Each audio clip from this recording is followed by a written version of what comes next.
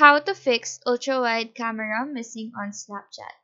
So go ahead and open your Snapchat application, and on the right side of my screen is a panel, and in here you should be able to see the ultra-wide option.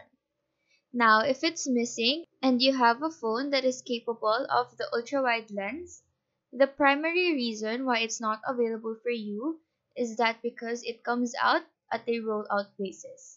This means that it won't be available for everyone at the same time. However, the only thing that you can do is to try and update the Snapchat application. To do this, just go to the App Store, click on the search icon here and type in Snapchat. Now, if an update button is next to the app, just update it. After updating, go back to Snapchat as there's a chance that you have it but it's hidden. On the right side, you can see a plus icon. After clicking on that, a pop-up will appear, and here just go look for the ultra-wide lens option as it might be hidden here. If all of that didn't work, just wait for a few days as again, it comes out at a rollout basis. So that is how to fix ultra-wide camera missing on Snapchat.